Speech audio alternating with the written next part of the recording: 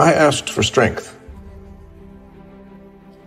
And God gave me difficulties to make me strong. I asked for wisdom. And God gave me problems to solve. I asked for courage. And God gave me dangers to overcome. I asked for love. And God gave me troubled people to help. My prayers were answered. Everything you're going through is preparing you for what you asked God for. You just got to quit tripping while you're in the process, because the process is necessary. You may not see it now, but when he gets you on the other side of it, you're going to see exactly why it went that way. And you're going to be okay with it. But quit tripping during the process. What do you worry about most in life? Is it your health, your marriage, your children? Maybe you worry most about what other people think about you. Maybe it's because you're worried because you don't know what God thinks about you and you're concerned about that. Maybe it's your finances. What is it that you worry about most? Do you know why you worry? You see, there's one thing to be concerned about things, to have a genuine sense of responsibility, to be concerned about things that need to be corrected. But worry is something more than that.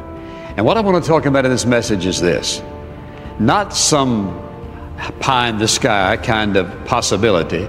I want to talk about a legitimate, genuine, real, practical, effective way to overcome worry in your life. You do not have to worry. It is not the will of God. It is not the plan of God. You say, but you don't know my circumstances. I know that God knows them. And because he does know them, he would not say, do not worry, do not worry, do not worry, if he intended for us to worry. Worry is a trust issue. You worry because you don't trust that God is in control of your situation. You worry that he will fail you in your time of need. Trust comes when you place your confidence in someone who knows better than you. You trust God because you believe he knows everything about your situation and will somehow make everything work out for your good, even when it doesn't look good at all. Trusting God with your life is the cure for worry. The winds of tragedy have crushed your dreams. The waves of sorrow and suffering have drowned your hopes about your future. You are deeply concerned about the direction America is going in, that their rights of life, liberty, and the pursuit of happiness are being destroyed. And you're right. We are going in the wrong direction. Today, from the pages of God's Word, I'm going to bring you the message of experiencing a new beginning in your life if you're willing to stop being pushed by your problems and start being led by your dreams. You can experience a new beginning in your marriage, in your business, that will bring a financial breakthrough in your tomorrows. There's no problem that God can't solve. No problem. He can solve any problem. Now, sometimes, just to be honest, we all need to be honest with ourselves if we want to get help. Sometimes, especially let's take like finances, you know, there's probably just a tremendous amount of pressure to not ever have enough money. But a lot of that we create ourselves by overspending. And sometimes if you've made a big enough mess yourself, it might take you a little while longer to get out of it, because if God just comes and rescues us every time we act foolish, then we won't learn anything. And Dave and I had some very lean years financially, but I will tell you that not once were we not able to pay a bill. So I do believe that God will always meet your need. He may not meet all your wants right away, but he will your needs. In the Bible, what he thinks about worry. And that's the first verse. Verse 6, the first part of the first verse, verse 6, Philippians 4, it says this: never worry about anything. Now circle never and circle anything. Never worry about anything. question.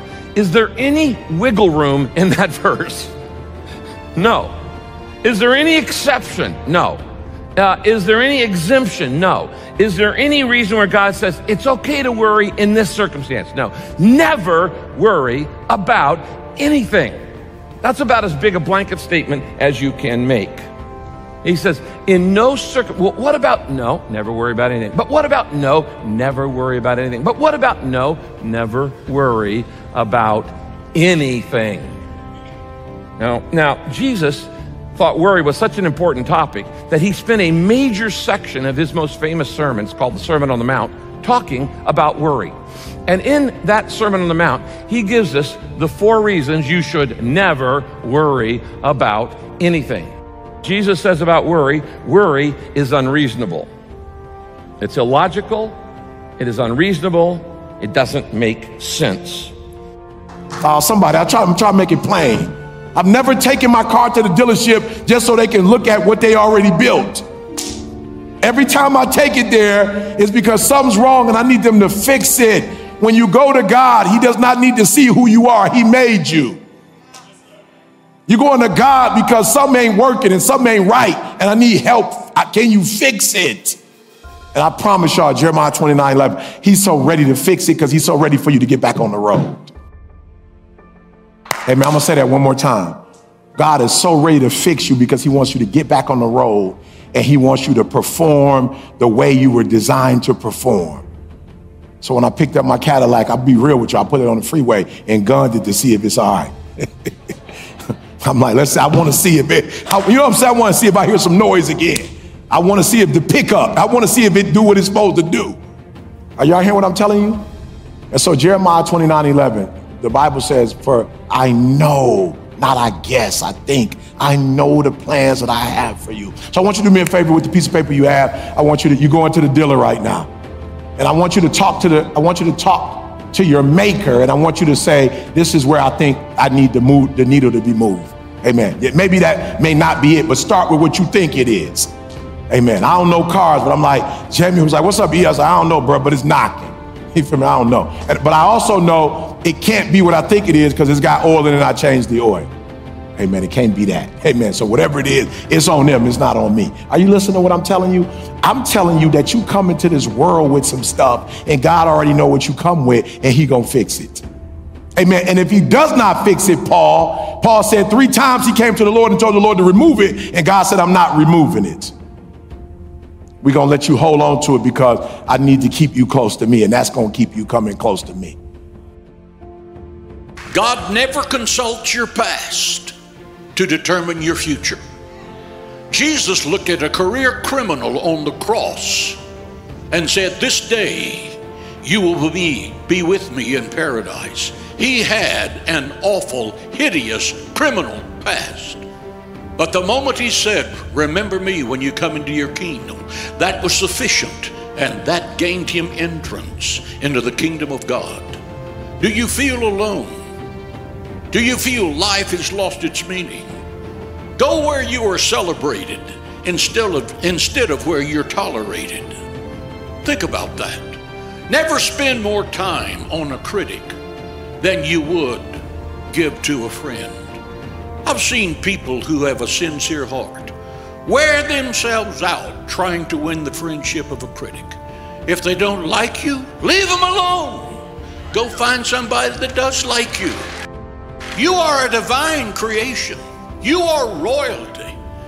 Act like it. You're never going to reach the palace talking like a peasant.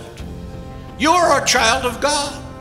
You are a royal ambassador of the kingdom of God. Stop worrying. Be happy. Live in the sunshine of God's joy. You are somebody right now. We're commanded by Jesus Christ not to worry. 5 times Jesus says in Matthew 6, take no thought, do not be anxious. God has given us an owner's manual of the soul. In this owner's manual, it says we were designed and made by the architect of heaven to function without worry. Life without tension, life without turmoil, life without Tylenol, life without stress and strife, life that is filled with the power over the world, the flesh, and the devil, life that is carefree, life that is happy, life that is joyous. How? By casting all of your care upon him, for he careth for you.